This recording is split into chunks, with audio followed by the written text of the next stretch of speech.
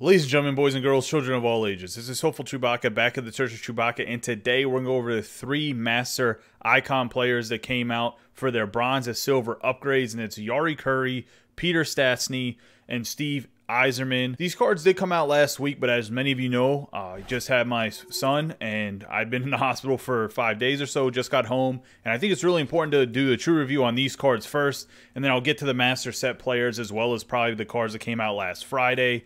But let's knock out this Kurri, Stastny, and Yzerman because these are cards that everybody can work on and they're not sets that disappear. So I want to make sure that you guys have an in-depth true review of each of these 3 cards.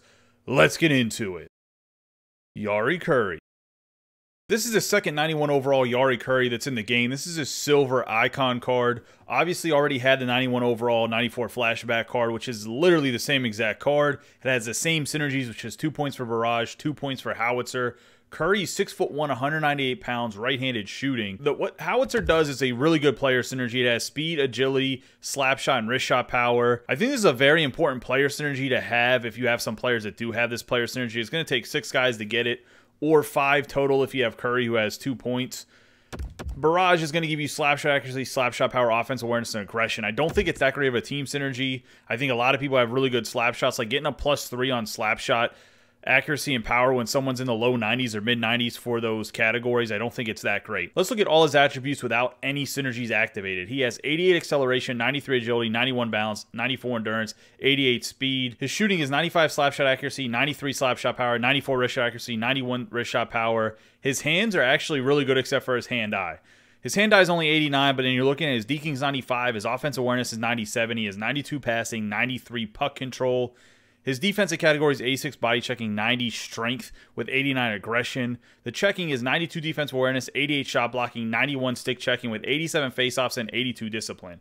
So you could actually use this Jari Kurri, who's typically a right winger, and actually use him at center with 87 faceoffs. When he does get his gold upgrade, which will be at 96 overall, you could definitely use him in the faceoff circle because he'll have 92 faceoffs. I mean, at that point, you'll probably want to have guys that are in the high 90s, but even then, I believe I mentioned some other people say that if you have within ±7 or 8, that they're pretty much the same faceoffs as long as you counter properly. So Jari Kurri could be an endgame center in a little bit. What I will say about this Kurri is he's not the fastest, but he can get up to 91 speed with distributor. He can get up to 92 acceleration with spark.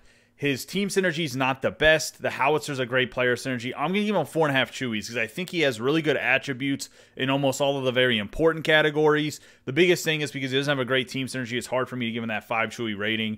But I think 4.5 Chewies is very good for this card. I think he's one of the better 86 to 91 overall upgrades when it just comes to attributes, period. And I'm going to stick to that. You guys let me know in the comments down below what you guys think about this Jari Kurri. I know being a Finnish legend that he's some of the player base's favorite player to get. One of the favorite players with Teemu Selanne as well. So you guys let me know what you guys think about this Kurri.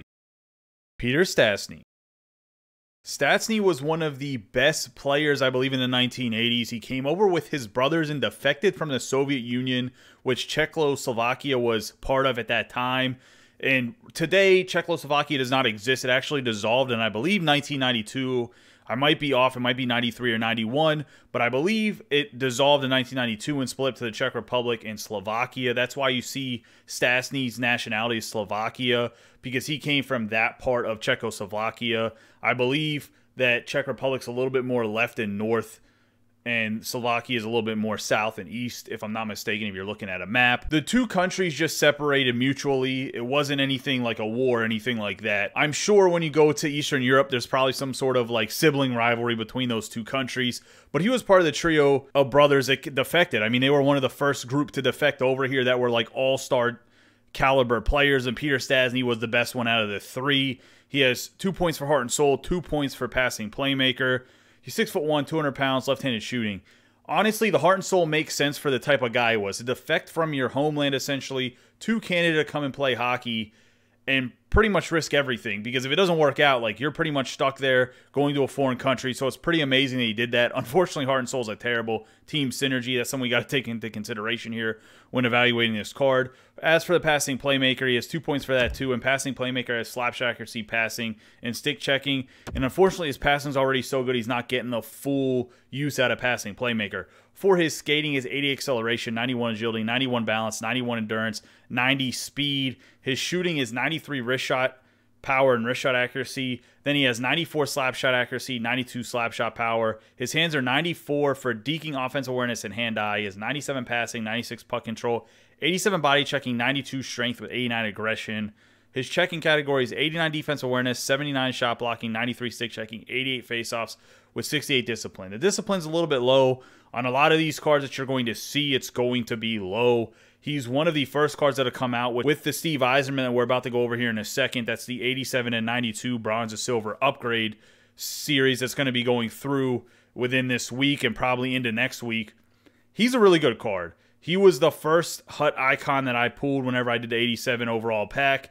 I think attribute-wise, he's one of the best 87, so he's going to be one of the best 92s when it just comes to attributes. Unfortunately, he doesn't have a great team synergy. It's actually the worst one, and it's a lot to invest in this card. I'm going to give him 4 Chewies. I think attribute-wise, he's a lot closer to 4.5 Chewies, maybe even 5 Chewies, but his team synergy being that bad and his player synergy not being amazing really hurts this card. So we're going to go with 4 Chewies for this Peter Stastny.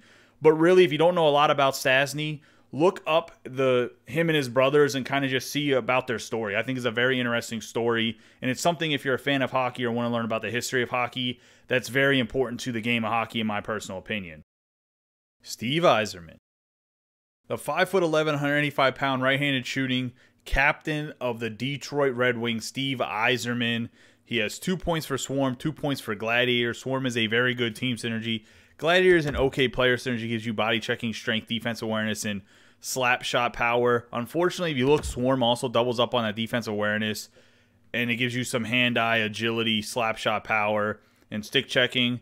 So Swarm is very good for your team. I think Gladiator doesn't really help the Yzerman as much because he has Swarm as his team synergy, and they kind of overlap a little bit. As for his attributes with no synergies activated, is 80 acceleration, 89 agility, 91 balance, 84 endurance, with 88 speed. So he's not the best skater, but it's more than sufficient. You can get up to 91 speed. You can get up to 92 acceleration, kind of like that Jari Kurri.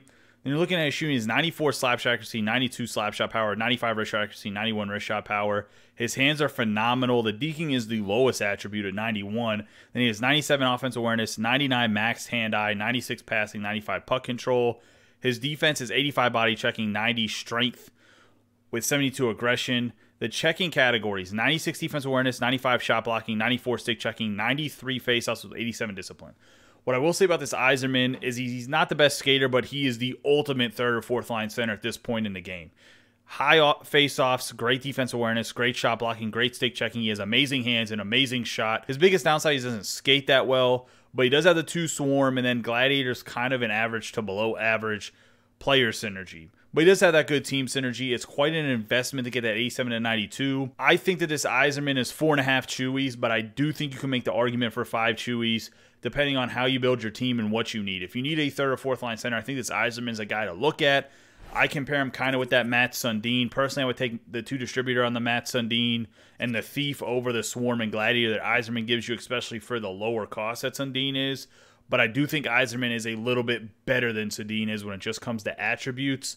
So that's kind of how I'm comparing them. Sundin costs a little bit less. That's why he gets 5 Chewies. But this Yzerman is as close to 5 Chewies as you can get, but still get a 4.5 Chewie rating. And that's just kind of how I feel about this card. And he is one of my favorite players watching growing up. I mean, he had an amazing shot. He was an amazing leader on those great Red Wing teams that were in the mid to late 90s and even into the early 2000s. That's going to wrap up the true review for this Jari Kurri, Peter Stastny, and Steve Yzerman.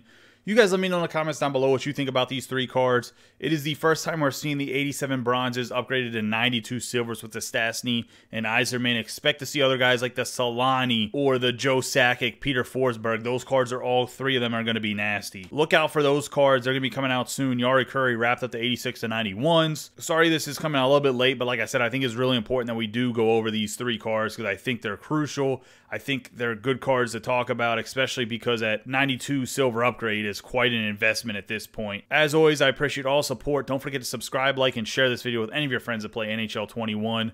You guys have a great day and be safe.